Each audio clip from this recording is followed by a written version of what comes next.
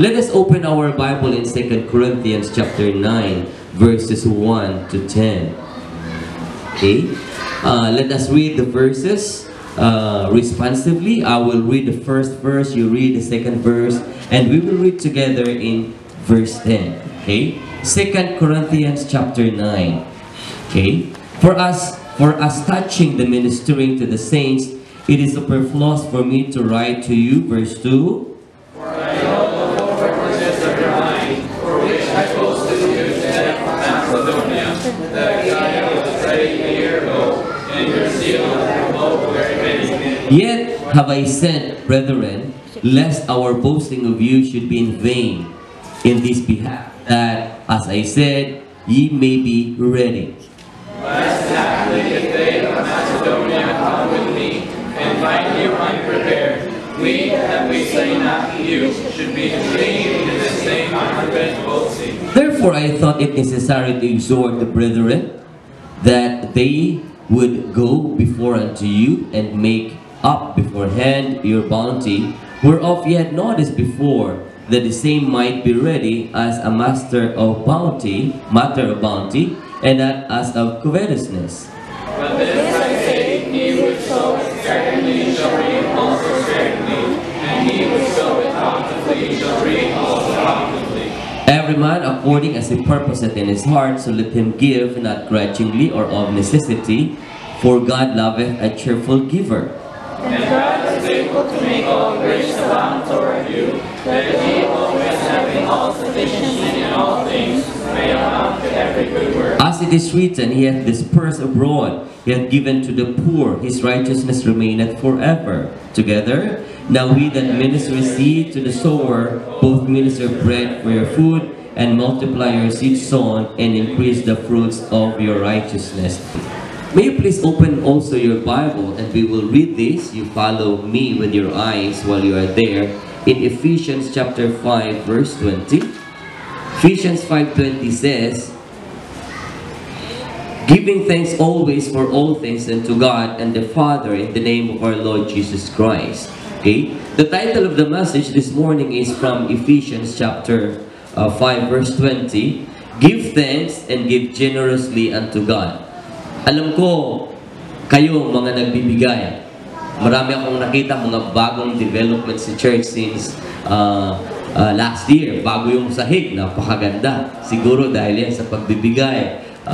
Bagong may TV kayo. Wow, napakaganda. Amen. May mga bagong mga mukha which hindi ko sila nakita yung pumunta ko dito, I think August or August ba? I think July. Or hindi July, May. May mga bagong mukha. Nag-preach ako last time, I think, about soul winning. And it's good we are still having that soul winning in our church. Kasi hindi naman mapupuno ang church natin at hindi ito lalaki at lalago kung walang soul winning. The secret of the growth of the church is soul winning. Okay? But this morning, I really would want to give this message about give thanks and give generously unto God. Okay? Alam natin na kung mahal natin ang isang tao, nagbibigay tayo, right? Diba? When we love other person, okay, in the biblical sense, we will be willing to give to meet the person's need. And this is not giving someone a gift just because we think they will enjoy it.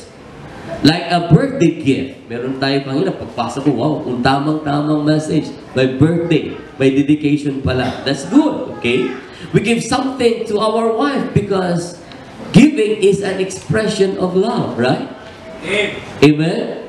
Giving is an expression of love. We give something, rose, chocolate, cake, dress, or whatever, as an expression to the person we love, right? Diba, no? Totoo. Totoo yan, okay?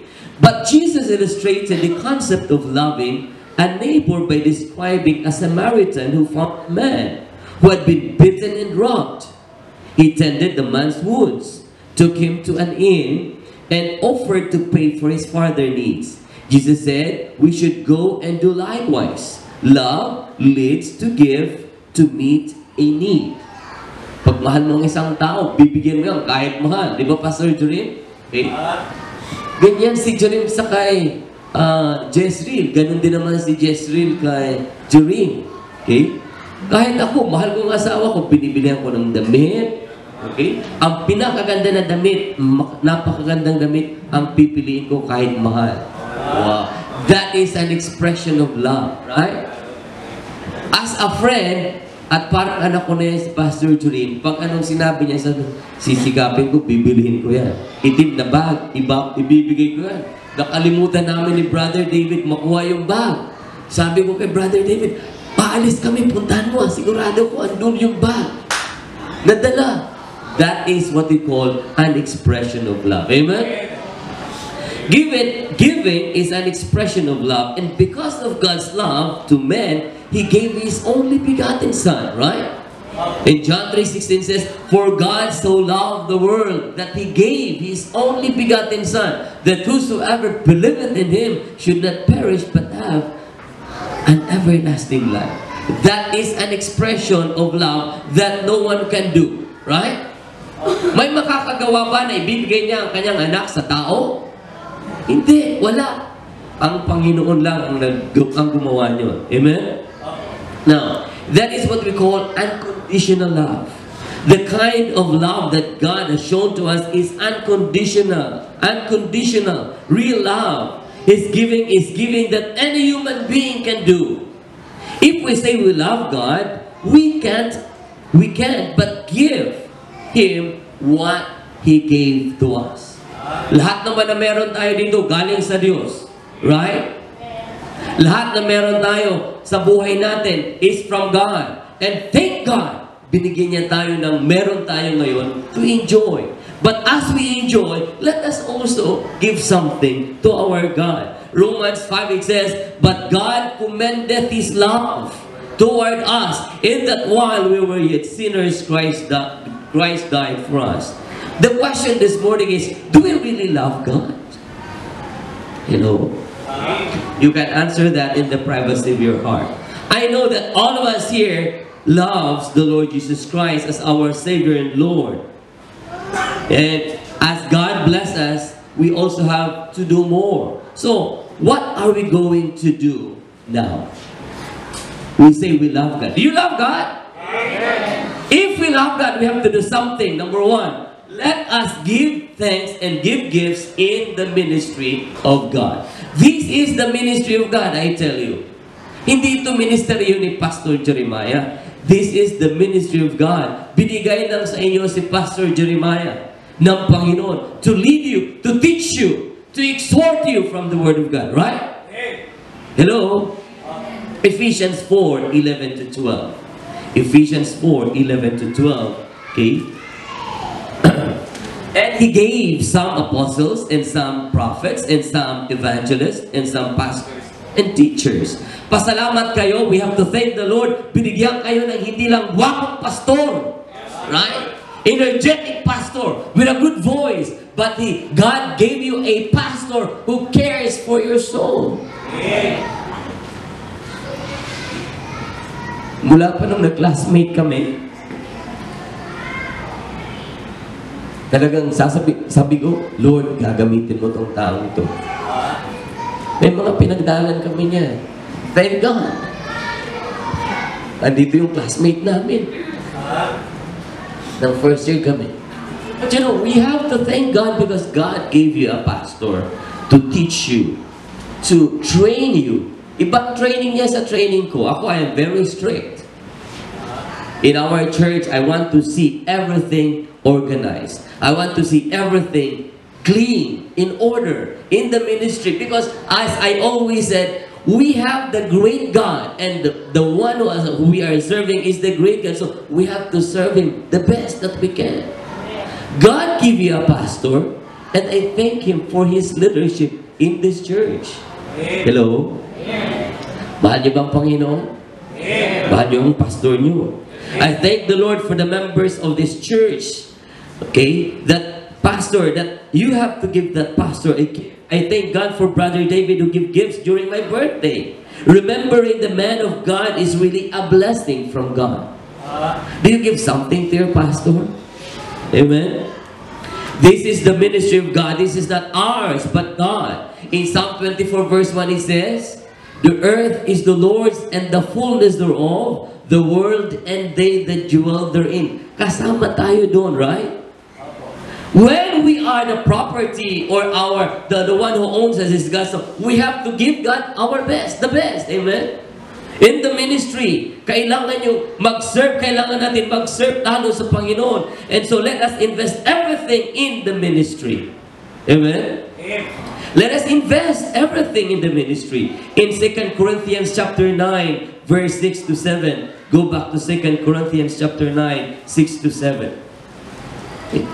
"But this I say, he which soweth sparingly shall reap also sparingly, and he which soweth bountifully shall reap also bountifully. Every man according as he purposeth in his heart, so let him give, not grudgingly or of necessity, for God loveth a cheerful giver."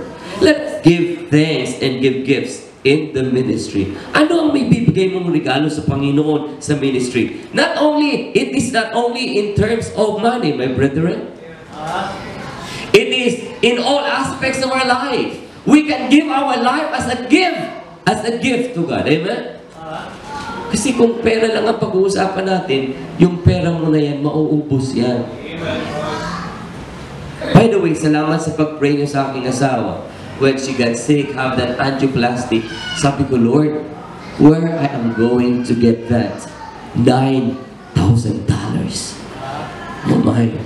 I called to my friend, one of my close friend who stayed with us in the ministry there in Vietnam, and she said, "My friend, ngayon ka pa ba magdududa? Is this the time for you to doubt the power of God? I've been in the ministry where you are leading, and God provided everything. Now, ka pa hindi magtitiwala. God supplied everything by God's grace." Amen? So in return, we have to give our best gift. Before kami lumabas ang hospital, everything is paid. Why? God supplies. Ang sabi dito sa verse 9, sa verse 7, "Every man according as the purpose in his heart, so let him give, not grudgingly or of necessity, for God loveth a cheerful giver." Let us invest our time, your time, to God. Amen? Ephesians 5:16 says, may you please open Ephesians 5:16. "Redeeming the time because the days are evil." When are you going to give your time to the Lord? Invest your time. Ecclesiastes 12:1 says, "Remember now thy Creator in the days of the youth, while the evil days come not, nor do the years draw nigh, when thou shalt say, I have no pleasure in them." Kailan mo pa ibibigay ang buhay mo? When you cannot see, when you cannot read the Bible, when you cannot walk properly, when you cannot go soul winning, when are you going to give your time to the Lord? When are you going to give your life to the Lord? When are you going to invest your time? 10 years ago, 8 years ago, 7 years ago, 5 years ago, I can clean the whole building, the 4-floor building, from top to the ground floor by myself. Now I cannot. But at least I was able to use my time in the ministry. How about you? I was burdened this morning when I see in the choir, where are the men? Ang daming lalaki. Hello? Nakikita ko, I'm observing. I'm a very observant person. While Heb is playing the piano, he goes back and forth to teach the children. Where are the men? Invest your time in the ministry. When are you going to invest? Remember now your Creator in the days of the youth. While the evil days come not, nor the years draw nigh. You cannot sing in the choir in the future. Stop now. Right? Start giving your time to the Lord. Practice in the choir. When are you going to invest your voice to the ministry? When you are almost dead? Oh, come on, young people. Oh, come on, fathers. Now is the right time. Redeeming the time because the days are evil. God has given us quality or equal time, 360 days in 1 year, 7 days a week, 24 hours a day. We say, I do not have time. No, God give us equal time, 24 hours a day. How are you going to divide your time? Reading the Bible, praying to God. When are you going to pray? When are you going to read the Bible? When are you going to invest your time? Now is the time. Amen? Hello? But investing our time in the ministry is our choice. I still remember Pastor Jurim preached to us in our learning center with 90 students or more. And he said, now is the right choice. Now is the choice. Hello? Ay nako young people, kailan ka pa magtatrabaho sa gawain ng Panginoon? Ngayon na. Hello? Choose to invest the time that God has given us in the ministry while we have and while we can. Hello? Next, invest your talent. Ephesians 2:10 says, open your Bibles in Ephesians 2, chapter 2, verse 10. For we are His workmanship, created in Christ Jesus unto good works. Look at the words, good works, which God hath before ordained that we should walk in them. Alam ko, sabi ni Pastor Jurim, Pastor, kailangan mag-diet ako kasi kailangan kong lumit kasi meron sa amin ng biggest loser of weight. Wow, come on, that's good. I am not eating 1 week, okay, breakfast and lunch. I only eat in the evening and I lose something. Yes. But yesterday, I ate a lot. With Pastor Jurim brought us there in a what do you call that, New York pizza. Wow, it's good. But I said I only eat rice and chicken, no pizza. But I still gain weight again. But compared last few weeks ago, I have a big tummy. But now a little bit, manipis na, manipis. Okay. But it's good. But you know what? We have to invest our talent. Hello? Ephesians, we are His workmanship unto good works. Talent is something that you are instinctually born with that gives us unique skills and abilities. Talent is apart from knowledge in that it is not a learned behavior, although it can be strengthened and practiced. The Bible tells us that we are all born with distinct talents. I thank the Lord for my boys. They have talents different. Each one of them has a distinct talent. One can do karate.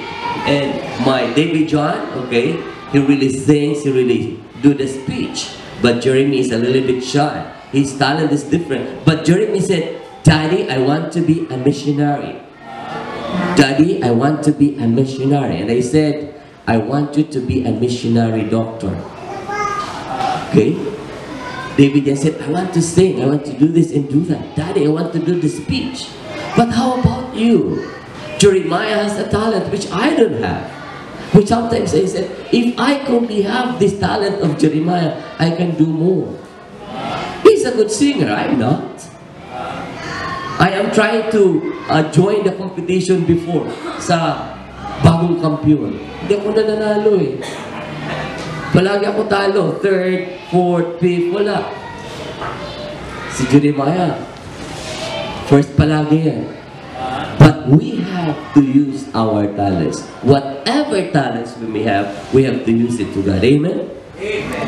Hello? Ano ang talent mo? Sabi ni David nyo ba, nandun sa amin ngayon, Pastor, can I lead the choir? Our choir director is absent in Manila last few weeks ago. David initiated, Pastor, I will do it. And I said, talentong batang to, merong talent. Eh, wala kaming piano, pianist, siya ang nag-ano sa computer. May talent siya, right? I thank God for Brother David because he is a talented person and he used the talents in the ministry. Wala dito si David. Dapat merong sumunod kay David na magkakanta, magsusumlin ng mas dalawa sila ni Brother. Right? Brother Joel. Give your talents to the Lord. Invest your talents to the Lord for His glory and for His honor. Amen? Go back to Ecclesiastes. Remember now the Creator in the days of the youth. Well, the evil days come not. The evil days, that's the King Solomon is saying there is when you are old, you cannot do it anymore. When your eyes cannot look, when your strength cannot bring you to where God wants you to be. Use it now. Hello? Hello, young people. This is your day. This is your time, young people. These children on the other side, they will follow you as you are faithfully serving the Lord. Amen? Let us do that workmanship created in Christ Jesus. Let us do that good works. Brethren, let us use our talents in the ministry God has given us. When we use it for Him, for His glory, we will be blessed. And the bountiful blessings will come because He promised that to those who are faithful. Amen? Salamat, natutuwa ako. Andito pa yung mga doktora. Andito yung mga nanay nila. Sabi ko, Lord, salamat, andito pa sila. Salamat, andito pa yung mga single na accountant. Kala ko babalik yan sa Vietnam, mapapangasawa ng Vietnamese. Wow! Oh, pwede, sabi ni Pastor.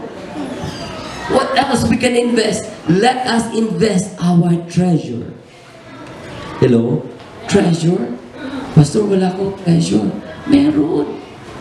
Ang salapi na pinagkatiwala sa iyo ng Panginoon, ibigay mo.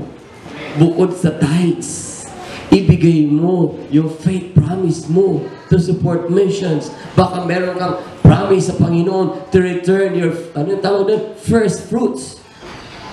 Ibigay mo. That is what we call treasure. Hello?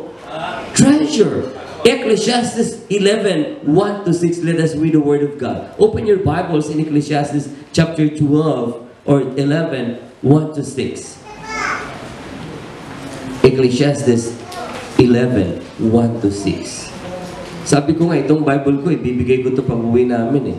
Hindi dito sa Philippines kasi madaling bumili dito ng Bible. Sa Vietnam, I have to carry at least 30 Bibles for our children at school. If you want to share, you can. Just tell Pastor Jeremiah.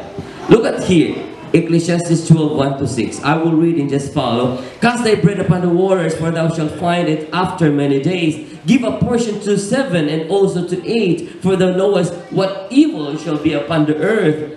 If the clouds be full of rain, they empty themselves upon the earth. And if the tree fall toward the south or toward the north, in the place where the tree falleth, there it shall be. He that observeth the wind shall not sow, and he that regardeth the clouds shall not reap. As thou knowest not what is in the way of the Spirit, nor how the bones do grow in the womb of her that is with child, even so thou knowest not the works of God who maketh all. In the morning sow they seed, and in the evening withhold not thine hand, for thou knowest not whether shall prosper either this or that, or whether they both shall be alike good. Cast thy bread upon the waters. Whatever you have, you cast it to the Lord. Amen. Use it for the Lord. Invest that treasure that you have. This is a blessing that I want you to share. I want to share with you. Before we went to Vietnam, okay, a friend, a man of God, okay, who was used by God for me to surrender myself for full-time service. He went to Bethany during the conference, and I met him there again, and I said, Pastor, can I pass by your country and preach the word there in your church before going to Vietnam? He said, Pastor, missionary John, of course, you will be in our church. We arrived there at midnight. He picked us up in the airport, came from the airport, and take us to a house. And you know what happened? My desire always is to give. Before I preached that evening, he gave us a lot of money, which I think, is this really for us? I told my wife, we're on the bed already. We counted a lot of money. I called immediately Pastor Namble and I said, Pastor, we are not in the field yet. I receive a lot of money. I want to return the things for God. Pastor Nable said, well, you can do it, but the priority is the ministry there in Vietnam. Do you know how much? Baka malula kayo pag sinabi ko. It's $10,000. Before I preached that evening, a person gave me a $10,000. Ang laki. Right? But our intention is for the ministry. I thank God for that person who gave that treasure for the ministry. But how about us today? Are we willing to give that treasure back to God? The earth is the Lord's and the fullness thereof, the world and they that dwell therein. Come on. Why do we need to invest our treasure in heaven? Open your Bibles in Matthew 6, 21 and 22. 20 to 21 rather. Matthew 6, 20 to 21. The Word of God says, Matthew 20 or 6, 20 to 21. Do you know this verse, right? But lay up for yourselves treasure in heaven, where neither moth nor rust that corrupt, and where thieves do not break through and steal. For where your treasure is, there will your heart be also. Our heart is in the ministry. We give our life, not only our treasure in the ministry, because I believe that all the things that we have comes from the Lord. Kung mawala man itong buhay, so what? I will be in heaven. To some of us, hindi natin binibigay ang lahat, kaya ang puso natin nandoon sa treasure na meron tayo. Hello? God gave me a farm. Before I became a missionary, I have that when I work in Korea. And according to my old pastor in Mindanao, he said, Brother John, the portion that you bought has a treasure. I am a Sheta treasure. I said, it's okay, never mind. If there is a treasure, it's the Lord's. Hello? But if we have the treasure, I will use the treasure in the ministry in Vietnam. We might have a big building so we can start a school. Big schools so we can reach out more Vietnamese, if ever. But how about now? The most important thing, time is now. We have to invest our treasure to the Lord. Look at that. Go back to that verse again. Lay not up for yourselves treasures upon earth, where moth and rust that corrupt, and where thieves break through or steal. But lay up for yourselves treasures in heaven, where neither moth nor rust that corrupt, and where thieves do not break through nor steal. For where your treasure is, there will your heart be also. Where is your treasure now? And where is your heart now? Maybe your treasure is your wife. Maybe your treasure is your car. Maybe your treasure is your house. Maybe your treasure is your sari-sari store. You cannot leave the sari-sari store because you have something to sell and you cannot go to church. Give it to God. Hello? Amen? Maybe your treasure is your girlfriend. Give it to the Lord. Maybe your treasure is your boyfriend. Give it to the Lord. Baka yung treasure mo ito. Give it to the Lord. Amen? The real treasure or measure of our wealth is how much we would be worth if we lost all our money. I lost all the money that I saved when I worked in Korea, when I was in the Bible school. But God is giving back to me again. Hello? Come on. Come on. When you give it to God, God will give it back to you little by little. It depends on how faithful you are in the ministry. It depends on how you are going to use that treasure. Because if you will use that for the world, God will not give it back to you. Hello? Ang treasure namin sa Vietnam, okay? Ang kaluluwa. We are contented with that motorbike. 10 years old motorbike. Or 11 years old na. Ang balat ko, hindi pantay. Because of driving motorbike. But, God is blessing us. Amen? The Lord Jesus said, lay not up for yourselves treasure upon earth, where moth and rust that corrupt, and where thieves break through or steal, but lay up for your treasures in heaven. The Bible this morning, in the Sunday school, is a very good lesson. But we believe the Bible that is the Word of God. But why is it that many times when it talks about giving, it's hard to believe? Aren't you glad that you have the Bible, the instructions for us to be blessed? Amen. We have to be glad. We have to be happy. Because when we follow this, we will have all the blessings from God. Amen? Yes. Young people, start giving your gifts to the Lord. Number 2, let us give thanks and improve our service in the ministry. Hello? Hello? Kung noon, nagsiservisyo ka sa Panginoon, okay lang ito, malate ako. Hindi na ngayon, dapat 2008-19 na. Our goal in Vietnam is to have the great faith in 2019 and grow in the Lord and have that faith. Because if we have that faith, we can conquer, we can even move that mountain. How about us? Our goal dapat yung last year, dapat na-overcome natin. Our giving last year, lumaki na dapat. Our service better than last year supposed to be low. Come on, dapat nagsusoul winning ka na. Dapat may discipleship ka na. So, you can bring someone, halika dito, punta ka sa church namin. Magpunta tayo, mag-service tayo. Kanta tayo sa choir, mag-soul winning tayo. Punta tayo sa campus ministry. Punta tayo sa bus, mag-preach tayo sa bus. He's my leader in the bus ministry. You remember I preached? When he preached in the bus, all the salay pa will, hala! Tagabigay ako ng tracts. And the ali will say, Tutoy, may pera dito, pambili nyo ng tinapay pa po. Come on! Right? Natuwa ako last Wednesday, I met Des. She is one of the product of our campus ministry. Pastor JP is the product of our campus ministry. Ngayon pa hindi kayo magka-campus ministry? Come on, young people, college students, high school students, go back to the campus ministry. Sino dito nagka-campus ministry? Wala, patay. Improve our service to God. Let us give our best to the Lord in the ministry. 1 Samuel 12:24.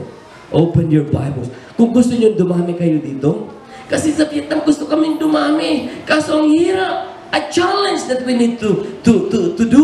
Dito hindi mahirap ang pag-soul winning. You can preach in the street. You can preach in the market. You can preach in the bus. You can preach in the campuses. Bakit hindi natin magawa ito? Pambihira. Gusto nyo bumalik na ako dito? Magka-campus na yun.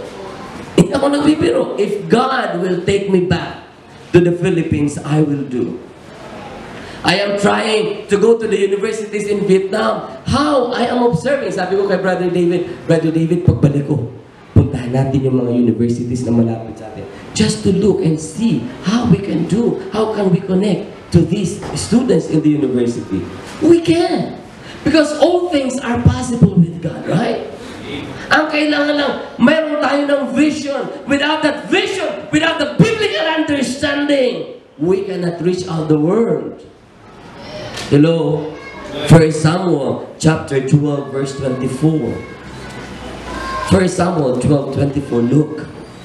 Come on, young people, mother, father, give. Let us give our best. Let us improve our service to the Lord in the ministry. 1 Samuel chapter 12 verse 24. The Bible said here, look at here.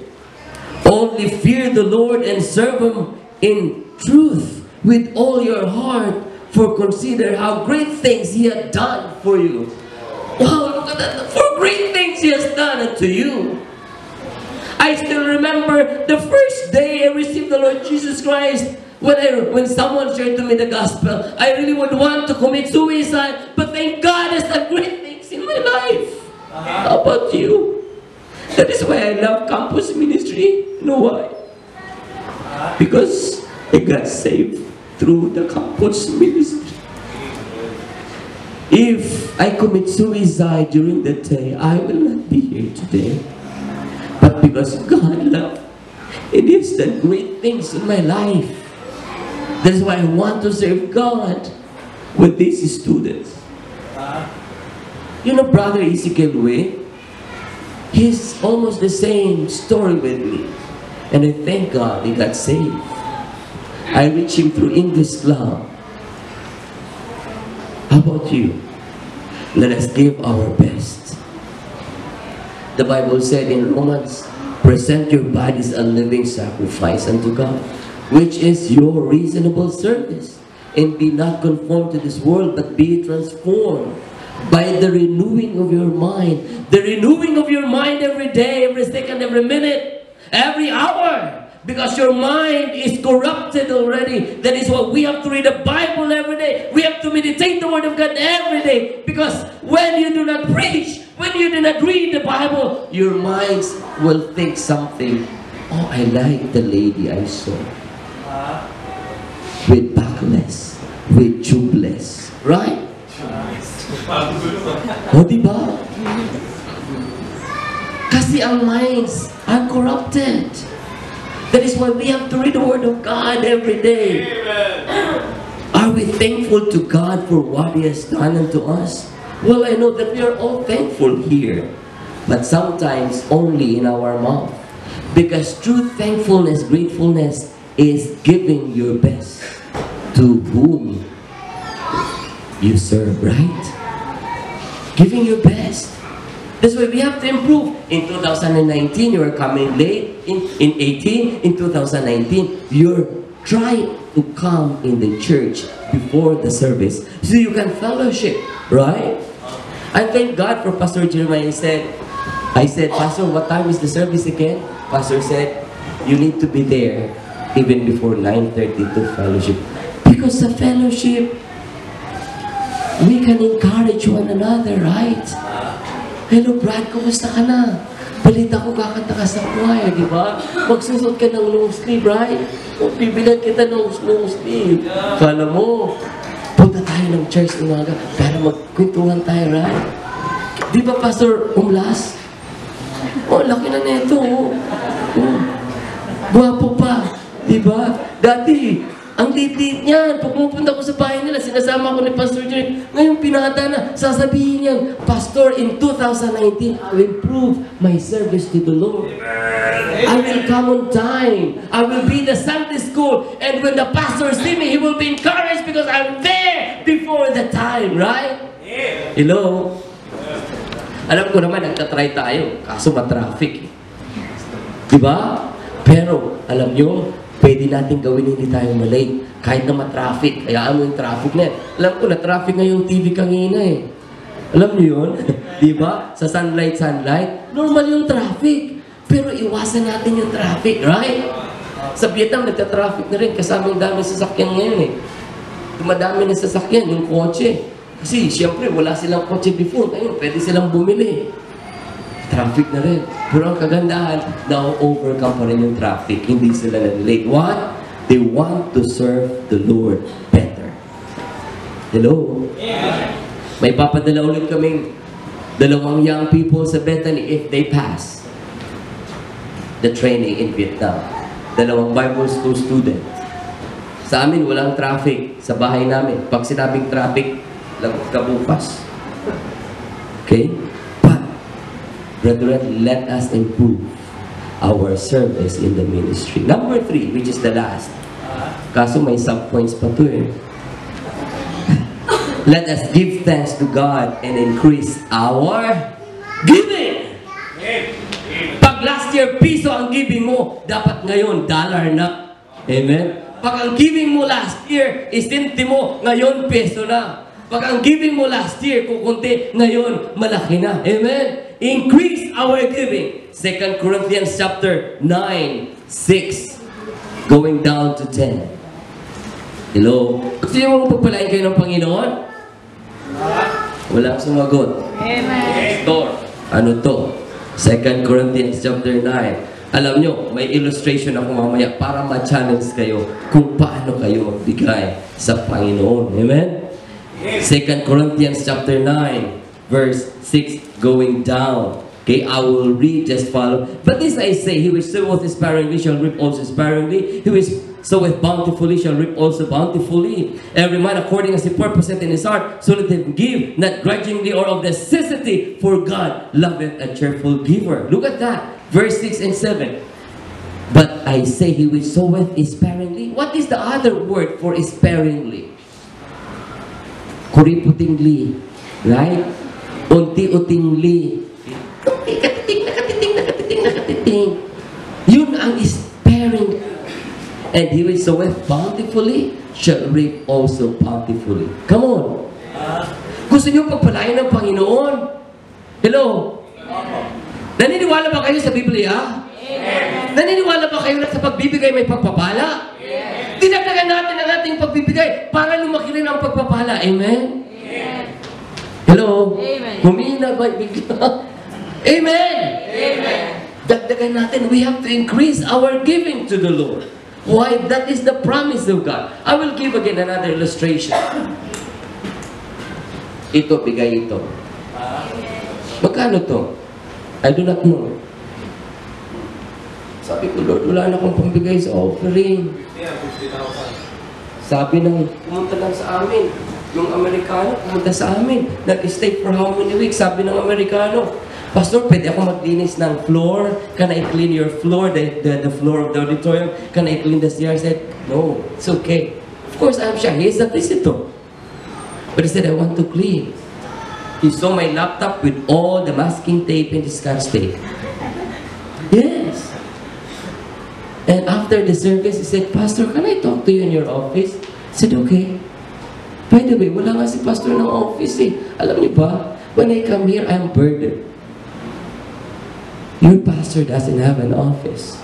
Dapat kayong mag-initiate noon. Bibigyan niyo si Pastor ng office. Magkano lang ang office po? Tinignan ko na yan before dyan, no? Sorry, kasi ano ko yan eh. As in, anak ko yan siya eh. Pag nakikita ko ministry dito, sabi, ano magagawa? Tinignan ko na. Pwedeng gawin ng office ni Pastor Jeremiah Arboleda, Punsalan. Hello?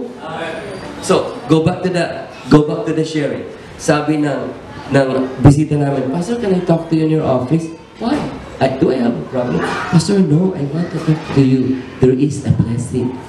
Blessing? Yes, let's talk to your office. Sabi niya, Pastor, can I take you to the center of Vietnam where we can see something? I can buy you a laptop. What? A laptop? God, talk to me. Wala akong pambili. Pero ang binigay niya, sabi niya sa akin, choose the best. Because I'm doing this for my best God. Wow! Come on! Sabi ko, I am praying that in the future I can have an iPad. Let's go. We go around the mall, okay? And he said, do you have the #1 Apple? What do you want, Pastor? What do you call that? I don't know, MacBook? What? I like something that I can bring anywhere so when I preach, I can use it. Pastor, choose the best. We went to the mall. Okay, there is no available. He said, I want you to do the best. Choose the best. Okay, sabi ko, Pastor, sir, pwede na ito. Can I have this? What is that? Said, silver. No, I want you to have the gold. That is why I chose this gold. Oh, come on. Why? He gives his best to the Lord. You can do that to Pastor Jeremiah as well. If you love the Lord, do your best to the Lord. Increase your giving. Amen? Our giving, this would be a bigger than last year because your faith, I believe, is now growing. Right? Hindi naman kayo nananatiling bata. Dapat ang giving nyo noon, ngayon mas malaki na. Kasi lumaki kayo. Right? Faith cometh by hearing and hearing by the word of God. Sa katuturo ni Pastor Jeremiah, hindi ka ba lumago sa pananampalataya? Hello? Lumago ka, di ba? So dapat ang giving mo lumaki. Hindi lumiit. Hindi, walang pananampalataya na dapat lumiit. Dapat lalaki yan. Amen? Dapat ang giving din natin lumaki. It is really a blessing to be blessed and to increase our faith. And since our faith is growing, our giving must be growing. Ang faith promise ko last year is hindi katulad ngayon. Of course, lumaki. Ang mga giving ng bata before, 1,000 dong, 2,000 dong, ngayon hindi. Sabi ko, all your money, before we came here, all your money in your bank, what is that bank? Piggy bank, circle bank, take it out and put it in the offering. Yung mga bata, masayang nagbibigay. Kasi we have to train our children. We have to train ourselves, young people. Nanay and tatay, if we want blessing, more blessings from God, we have to give more. Amen? Increase our giving in the ministry, because this is the ministry of God. Actually, if you are faithful in our giving, increase our giving, then God will increase His blessing to you and to me. Hello? Where, when are we going to practice our giving? Paul concludes his appealing by pointing to the benefits the Christian will reap as a result of generous giving. There is an accounting technology that says, don't count your chickens or the chicks before they hatch. Sa accounting, si Ma'am Jezreel, accounting yan. Di ba accounting ka, no? Sabi ng teacher namin, huwag mong bibilangin ang piso kung hindi pa nabibiak ang itlog. Miss Ashley, do you understand? Don't count the chicks until it hatch. Tama ba English ko? Sa yun ang sinasabi ni Miss Arlene, we are trying to teach English, but our English is not the best. But we are trying to reach out. Look, we have to do our best. Amen? In like fashion, Paul sums up the benefits of the liberality by means of saying, whoever sows sparingly will also reap sparingly. Right? If you plant a little, you will harvest a little. If you plant a lot, you will have a lot of harvest. It's a very simple direction. I have the three subpoints here. Giving is an individual matter that is settled in the privacy of our own heart. 2 Corinthians 9:7.